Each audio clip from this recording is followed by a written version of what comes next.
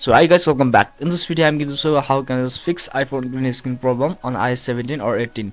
So if you want to fix that error, so first here you need to follow my steps. So firstly here you need to hard reset or hard reboot your iPhone. So you need to do that. So here you need to press and hold volume up, down and power button at the same time until you get the Apple logo.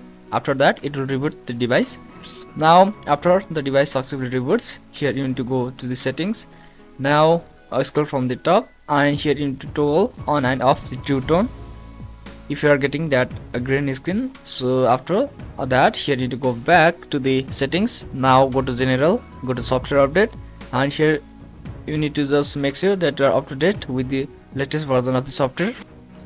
So you can see in my case I have not updated the software, so I need to update it. So let me update it. After this is successfully updated, here you need to go back again to the settings. Now again go to general. Now here you need to go to transfer or reset iPhone. You can see now here you need to reset all the settings to the default in your iPhone. So let me just reset all settings in my iPhone.